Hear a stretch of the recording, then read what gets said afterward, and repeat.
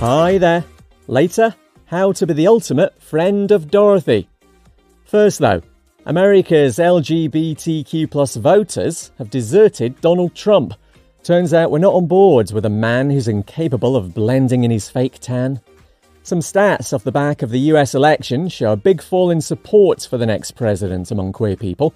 It's dropped from 27% in 2020 to just 12% now.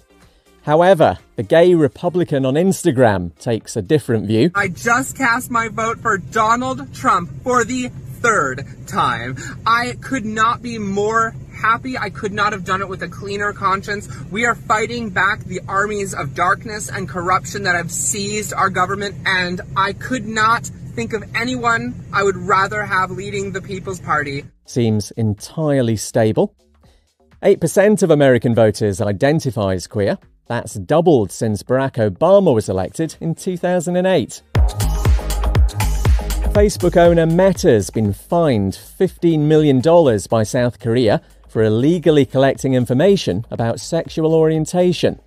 The country's privacy watchdog says it was shared with thousands of advertisers, along with data about political views and religion. A 4-year investigation's found Meta collected information from nearly 1 million users between 2018 and 2022. And how do you fancy owning a pair of ruby slippers worn by Judy Garland in The Wizard of Oz?